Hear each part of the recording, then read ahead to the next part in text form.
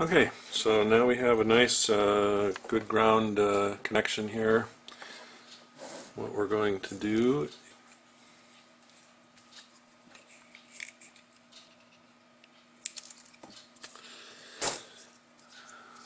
and we're going to take this ground system here.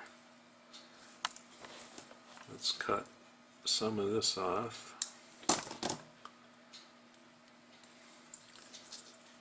And slide this heat shrink down here.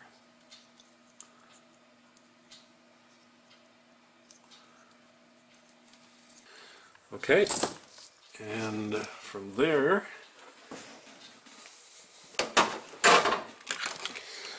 we grab our handy dandy heat gun. Make sure we don't have any other heat shrink tubing around there.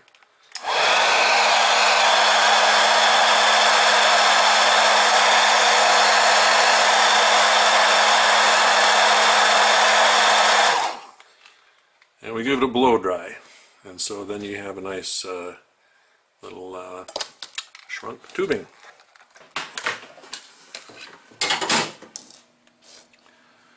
We're going to take and we're going to cut some pins off from this holder here. Basically, I mean, you can kind of wiggle them back and forth and break them off, but the best thing to do is use scissors to cut them right along the back edge here. Because wiggling and wire cutters don't work too well with this really thin metal.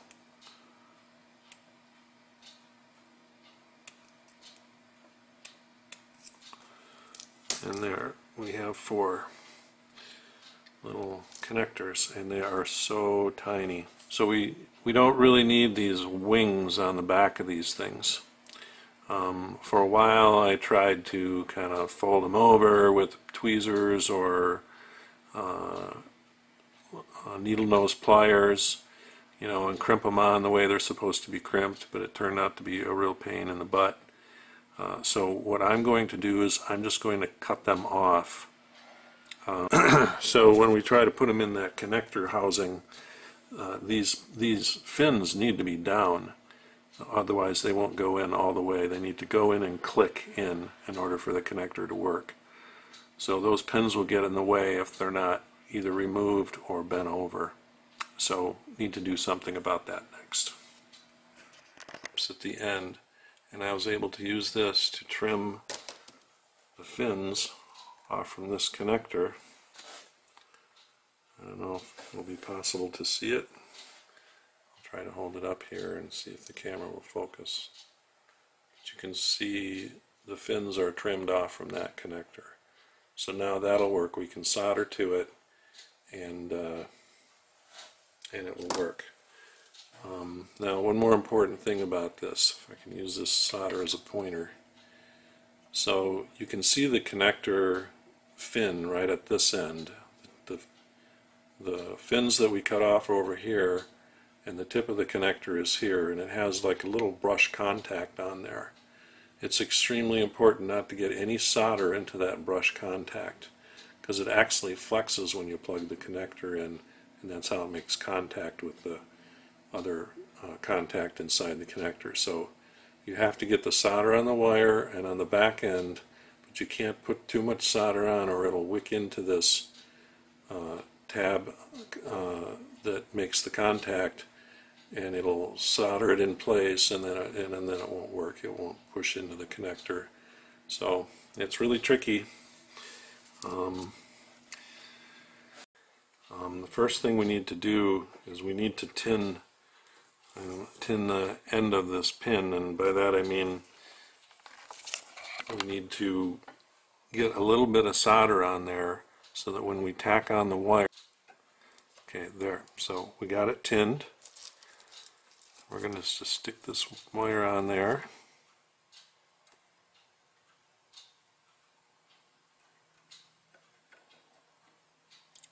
And voila. We now have the wire soldered to the pin. And then if we take a close look at the end of the pin, we don't have any solder wicked up into that into the connector part. I got a little bit of solder sticking up there. Hopefully that won't get in the way. The pins are soldered on. There's no bulkiness to the solder, and there's no solder wicking up into the contact area of the pins. So now we know that we're going to wire this connector up. And looking at this side, this is a situation where I took the connector off. So we have the connector is mounted here, and this is going to plug in. This is going to plug in like this. You can see the clip that goes in the top, and the contact pins on the top in here and then on the bottom on here. So I've drawn a drawing here, so this is the way it works. So we're going to plug these pins in like this, and first we need to make sure we assign them so when we come back around to wire up the other side we know what we're connecting to. So we're going to make SCL orange, SDA blue, VCC brown, and ground is green. Okay, so that's how we're going to wire it up.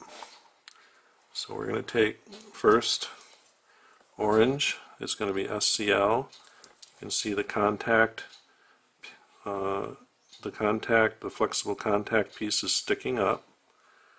We're going to plug this into the back here and push it until it locks in.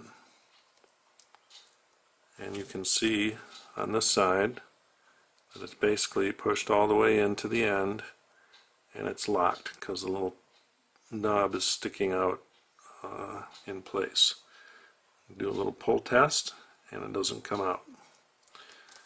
Do the rest here.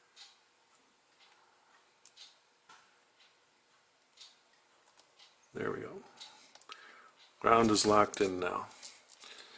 So now we have one more step to do, and that's to kind of lock these wires in place. Make sure that they're not shorting to each other. So what we're going to do is we're going to put a little knife in between each one of the wires, make sure that they're not shorting out to each other.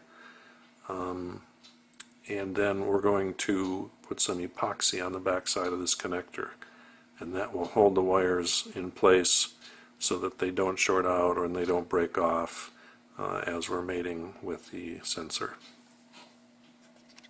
Okay, I used a knife and a magnifying glass to verify visually that they're not shorted together. We also need to verify it electrically, because until you do that you don't really know for sure. So we're going to cut the other end of this cable off here.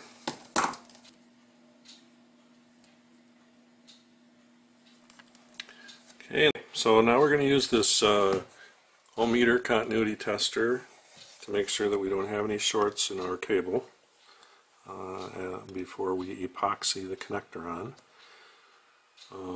So first of all, let's test to make sure we do have all the grounds. So those are the white striped wires. Yes, we have that one, and that one. So all the white striped wires are connected to ground. So what I'm going to do is I'm going to put a clip lead on here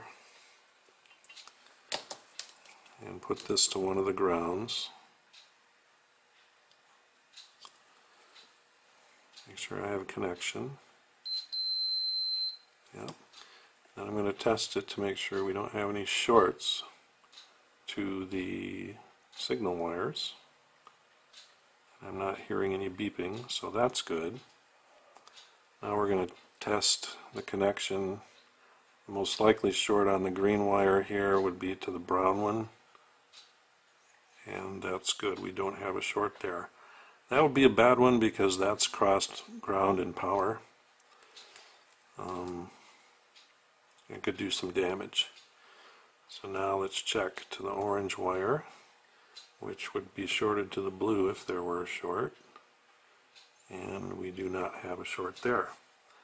So the other one we have to worry about is blue to brown, and so blue to brown, no short there. So electrically we are good to go, ready to epoxy the connector. So we're going to just take some regular epoxy, the two-part epoxy. Make sure it's not conductive epoxy. Just the regular kind of epoxy is not conductive, so whatever you get at your local hardware store. And then we're just gonna dab that epoxy on the back side of this connector. Obviously you don't want to get any of it on the pins or any of it on this little tab here. This top little tab needs to be able to flex, because when you plug the connector into its mating socket, it'll fold up and then it'll catch, and that's what holds it in place. To take it out, you need to push down on this little tab at the end of this and then pull it out. So you want to make sure that you don't get any epoxy on that that flap there that is used to lock it into the connector. Okay, so here we have the connector we worked on yesterday. You can see that I epoxied around the connector. It is epoxied around the wires and also attached to the connector. So now the wires are nice and sturdily mated to the connector. Just do another electrical check to make sure we didn't short anything out while we were epoxying, and we should be good to go with the connector. In addition, you can see that I stayed far away from this top tab to make sure that we didn't get any epoxy on that top tab. That way you can still pinch it as you need to get the connector in and out of the mating connector.